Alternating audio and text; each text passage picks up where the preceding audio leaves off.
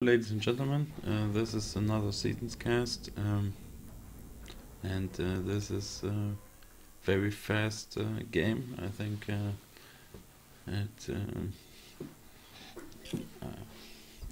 we will see what's gonna happen here. We have Cagaita up front. He's a good player. On beach, this is galacticfear as Seraphim. Of course, he's very strong. Here we have SC account on his best spot, playing as Armanet with the best faction. This was not a random spawn and no random faction, so it was pre-game, and you will see the south side put up a good strategy. Here we have Crotalus on rock, very solid naval player. He's across from me, playing Aeon on beach. And here we have Vmcsnekke playing front. I think his by far the best spot is air for him. But against Cagaita up front, I think he should do fine. Here on rock, we have another strong naval player. This is FoleyBTS. He's UEF. Him against Gala should be good. And here we have Funz. He's a top air player, so we will see what's gonna happen here. This will be a fast massacre. So we will put a look on Gala. Gala starting Tech 2 commander upgrade here at minute 2 minutes 40 seconds. He has finished Tech 2 at 3 minutes 30 seconds. And you can see a Tech 2 transport given to him. He is dropping the front base here at minute 5. And this is insane fast for a commander drop. It's just a Tech 2 drop, but you can see he just captures the factory. He's building a Tech 2 PD, and this base is Tech 1 PD, and this base is already lost here at minute 5. And this is very nice, very all-in strategy kind of. And now Snekke is dead. He got killed by Cagaita. Of course he had no incoming units anymore since his base got captured by Gala.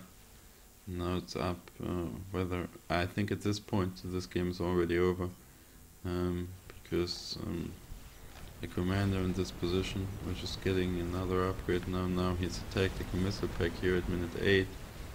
Cagaita is reclaiming something, but I remember when I saw this drop I immediately got to Tech 2 and tried to help front, but I think this strategy overall will be hard to beat, because it basically takes away a whole base with very few effort, and it puts the other team so much behind.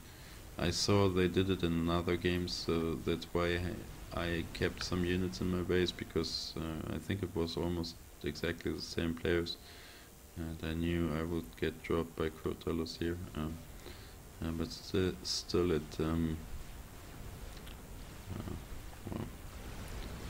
I tried to establish Tech 2 PDs here.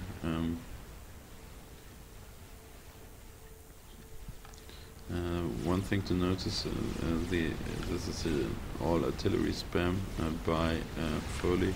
I think if he had some tanks it would have been much better, or if he had another faction for the arties, but UF arties are not so great in those kind of fights.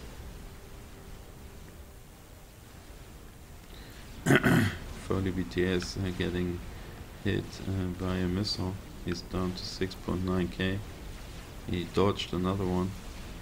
There is another missile. Now he's down to 500. He will go down. Galast already has 71 kills. He killed off a lot of Funz maxes here. But now Gala is surrounded by Tag 1 tanks that would have killed him and gets strat bombed. So Gala's out. Crotalus here in the water getting ras on a Tag 2 commander. Already 2 players dead for the top side.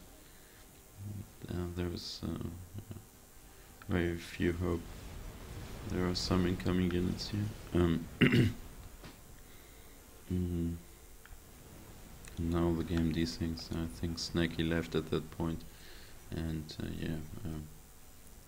economies are still okay. I'm not that much behind against Crotalus, and Funz is ahead of SC, but of course you have to count SC and Cagaita in order to make up, and we see early air domination by SC account here, and he is strat bombing all the maxes again, and yeah, this game is over. The bottom side wins.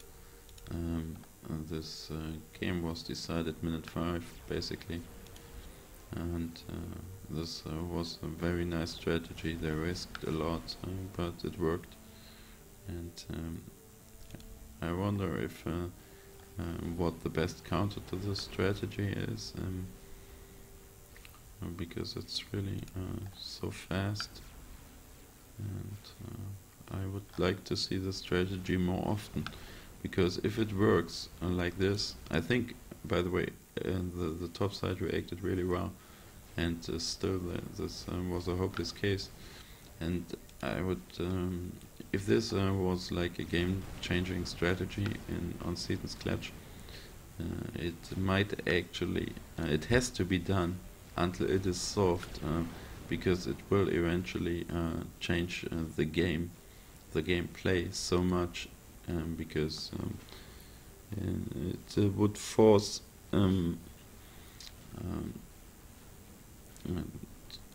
different reactions really quick, and yeah, I think I hope to see it more often, and I would like to see it get countered, and I would like to see this making the game change a little. So I hope you enjoyed a very short cast this time, but I think it was definitely worth casting. It's such an extraordinary idea here from Gala, who really won this game for the bottom side. See you for the next cast.